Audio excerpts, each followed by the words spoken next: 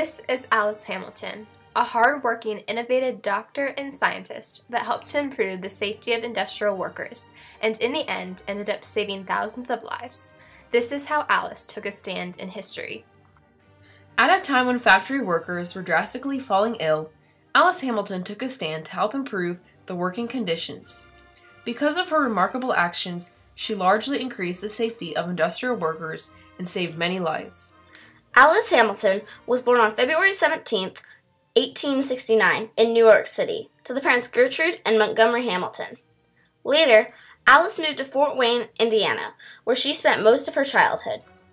She lived a secure early life, as her father was a very successful grocer. Instead of forcing Alice and her sister into specific occupations, Alice's mother encouraged them to follow their minds and dreams. Before going to medical college, Alice never really experienced a proper education. She only went to Miss Porter's school in Connecticut for 2 years. She then decided to go to Johns Hopkins University in Baltimore. After that, she decided to follow her dreams and went to the University of Michigan and graduated with a medical degree in 1893. She chose the career of medicine because Alice wanted to be independent and successful. Meanwhile, in this time period, factory and industrial workers were being treated very poorly. For one, they had no laws that protected them and their health while on their jobs. There wasn't a whole lot that was governed to protect the average worker in any specific industry. So people were getting hurt a lot left and right, and there was no compensation for them. They didn't have anyone to go to. There was also no OSHA, Occupational Safety and Health Administration, which contributed to the workers' poor health. On top of all of this, the workers were drastically falling ill and no one wanted to complain about it. The reason for this was the majority of the industrial workers were recent immigrants, so they were too afraid that they would get punished to shine a light on the true problem. Before there was regulation, if somebody was causing trouble and they didn't want to hear about an injury or something that happened or an unsafe condition in the workplace, they would fire them. After medical school, Alice teamed up to help run and work at the Hull House. While at the Hull House, Alice treated poor immigrant factory workers that were sick or injured, most of their illnesses caused by the dangerous working conditions. She even opened up a baby clinic in the Hull House where she helped to take care of the babies and educate the mothers on health. One of the most prominent diseases she saw was phossy jaw, which was caused by the intake of phosphorus fumes. If the person had a defective tooth, the infection would spread deep into the jaw and root of the patient, causing immense pain. In extreme cases, it could even spread to the upper part of the mouth into the eye, causing the patient to lose their eye. Alice saw tons of workers with this untreatable disease, and it was then she discovered that it could be the dangerous factory conditions causing these awful diseases. She even stated in the article, "The Poisonous Occupations in Illinois." What could compensate anyone for an amputated leg or a paralyzed arm, or even an attack of blood colic, to say nothing of the loss of a husband or son? There is a striking occurrence about this time in Chicago, which brought vividly before me the unprotected, helpless state of working men who are held responsible for their own safety. There was nothing there to protect them. There was nobody that they can go to file a complaint if there was unsafe work conditions.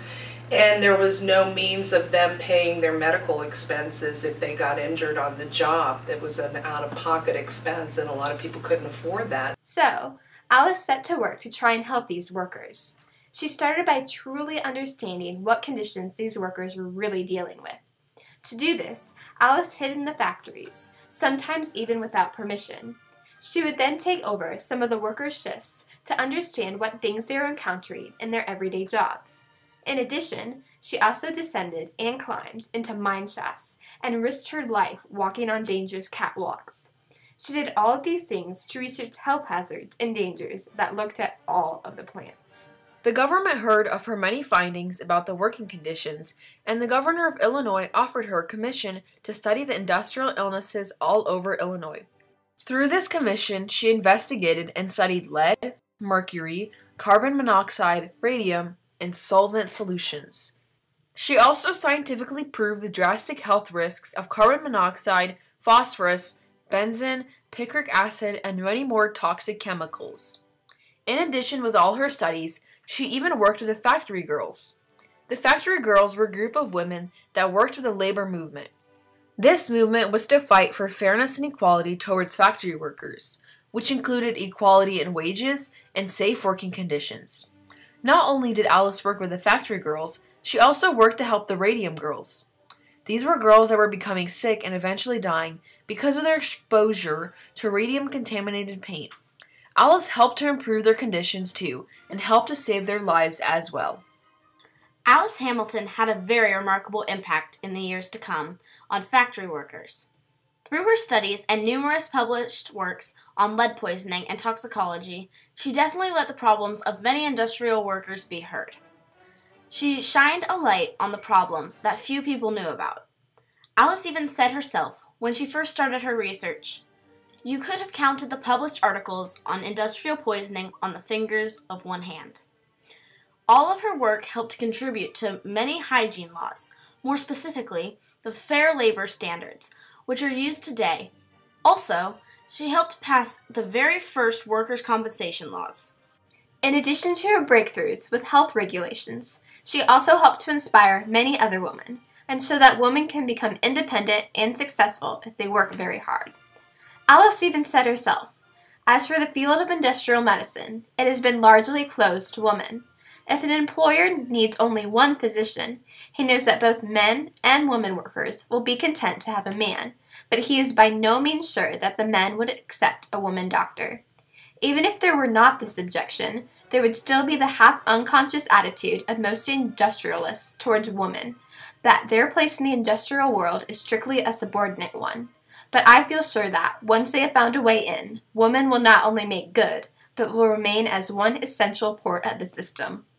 Alice did not stop her work there, though. In 1919, Alice was appointed the first female faculty member at Harvard University Medical School. This was a huge step in breaking the gender barrier for female doctors and students, as at this time the school wasn't even admitting female students. She performed such exceptional work at the school, she later became their first public health professor. Also, while working at Harvard, Alice served 2 terms on the Health Committee of the League of Nations. Finally, at the age of 66, Alice retired from Harvard, but she still continued to make her impact and share her work with the world. So, she became a consultant to the U.S. Division of Labor Standards and even served as the president of the National Consumers League. She also wrote several books about the dangers that take place in many working environments. These books were extremely important to spreading the truth about keeping workers safe and about the toxins which had been causing illnesses for a very long time. All of them spread her years of research across the country so everyone could understand it. This research provoked thoughts in numerous people's minds and inspired many people to follow in her footsteps. Alice Hamilton died on September 22, 1970. She died in the town of Hadley, Connecticut at 101 years old.